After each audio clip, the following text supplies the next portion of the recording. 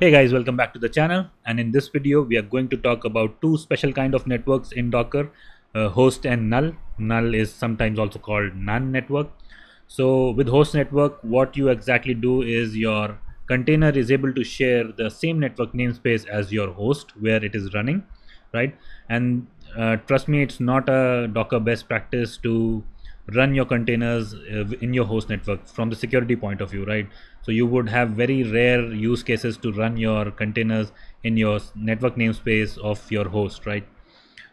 So let's see how we basically start a container in your host namespace.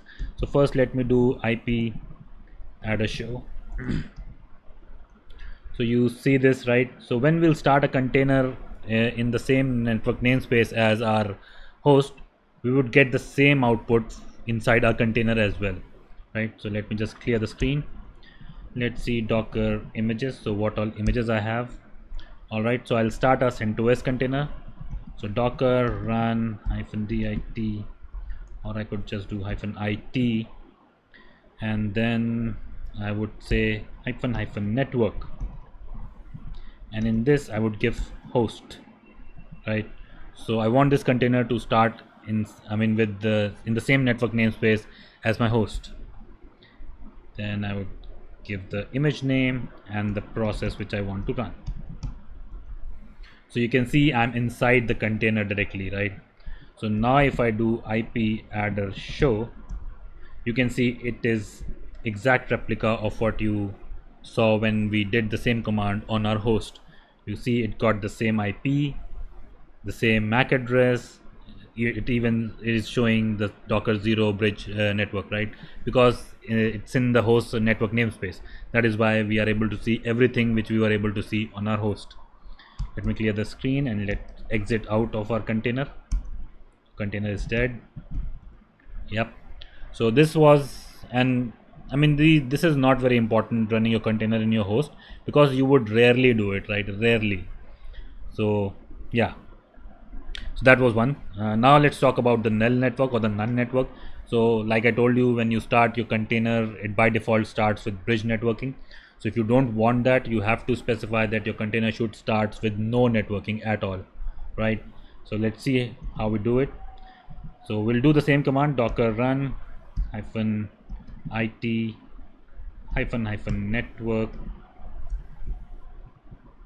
and in this I would say none, and then CentOS, and the process bin bash.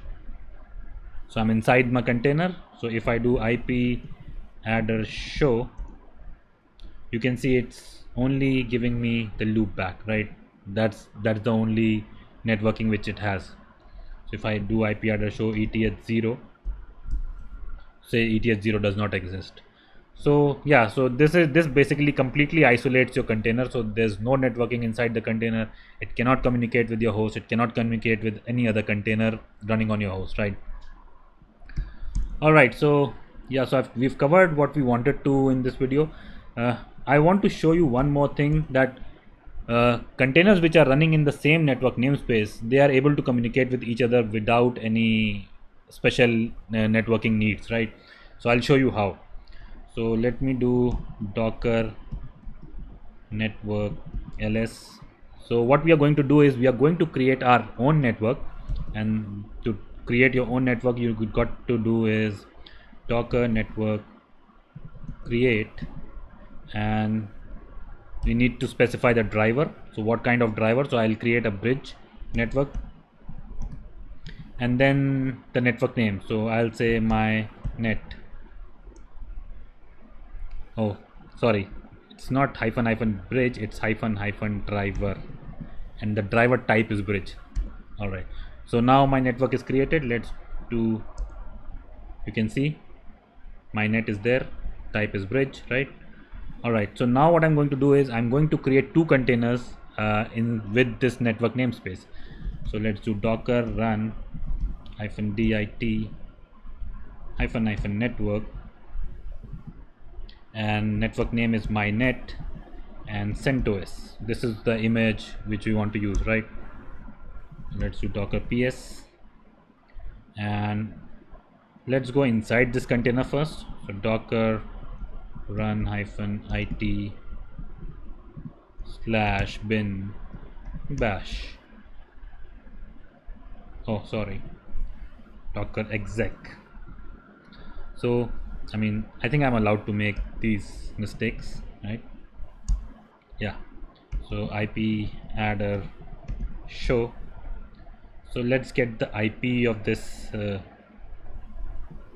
this is the IP, right, of this particular container.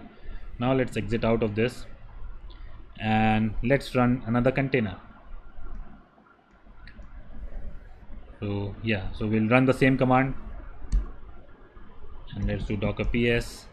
So we have two containers running, right? So let's go inside the new container which we just created, docker exec,